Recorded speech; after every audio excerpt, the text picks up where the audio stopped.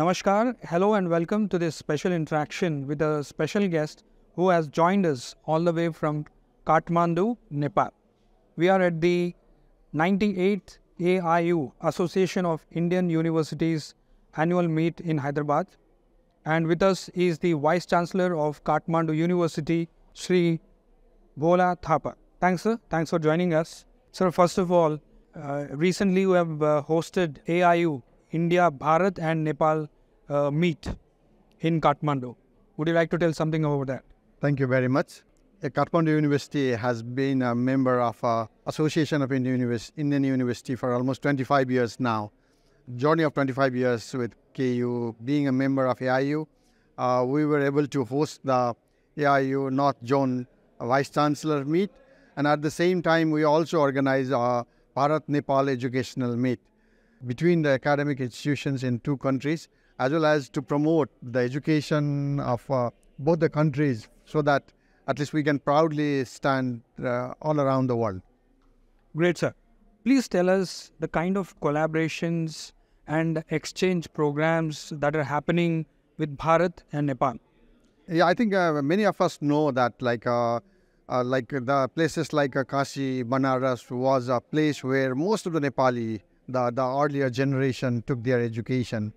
Similarly, the many rishis and gurus from India, they might have enlightened and they might have gone for tapasya in the Himalayas. So that sort of a collaboration and cooperation was there in the past, as well as when the formal higher education started in this part of the world also.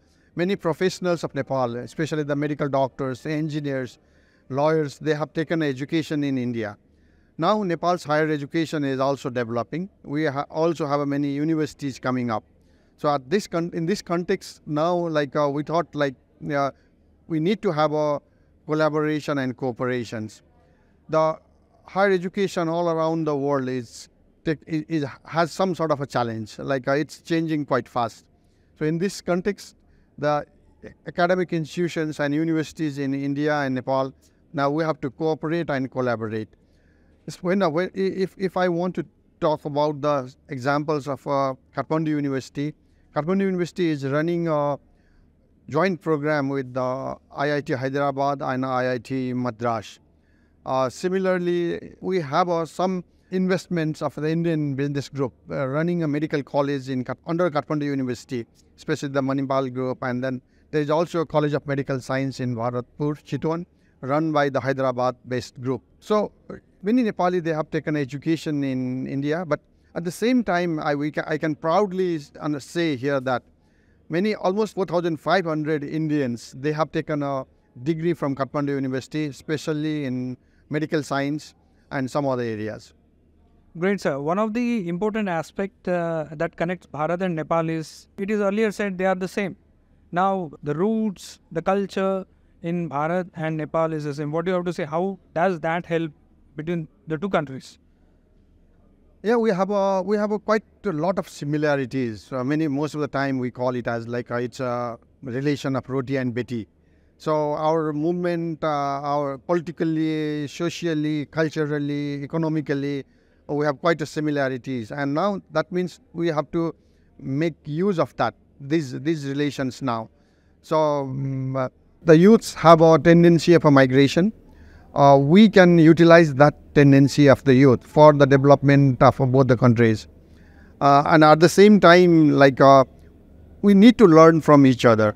For example, besides this sort of a collaborative program, so Kathmandu University from last year, we have also been launching one program on Tirupati. We want to really connect Tirupati and Pashupati through the education.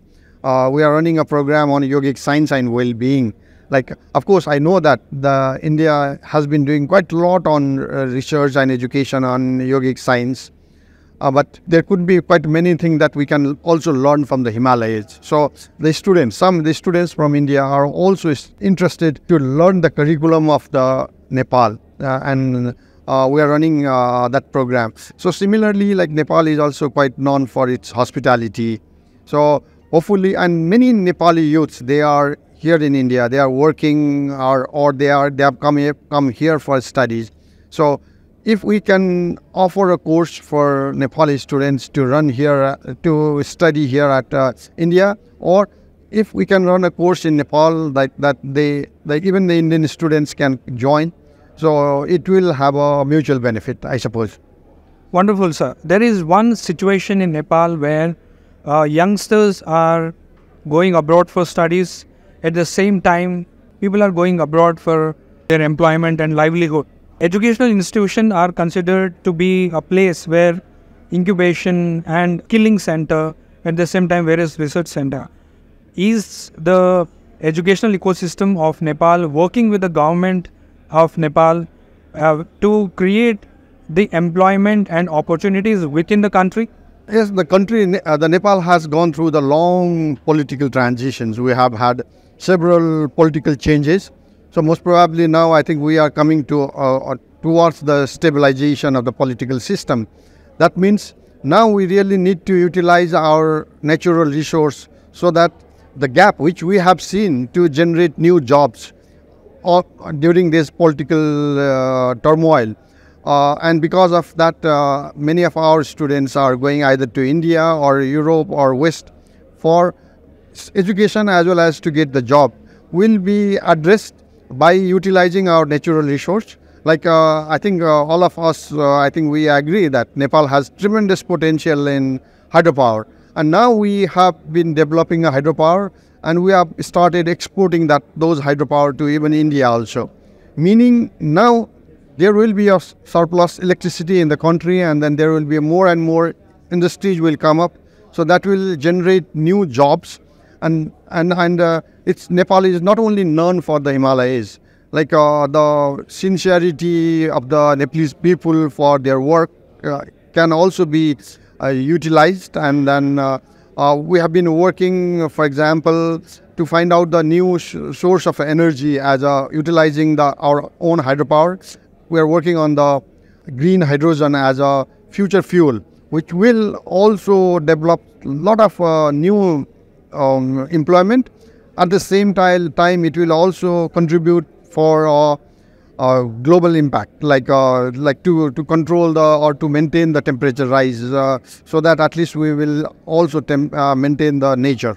So I believe, with political change and then with our relations with the institutions in India, even the government, the business sector, the public sectors are ready to create new sort of a ecosystem environment for business, and as well as motivating youngsters to be on their own route, so that they can contribute and they can help to generate the economy vibrantly. Wonderful, sir.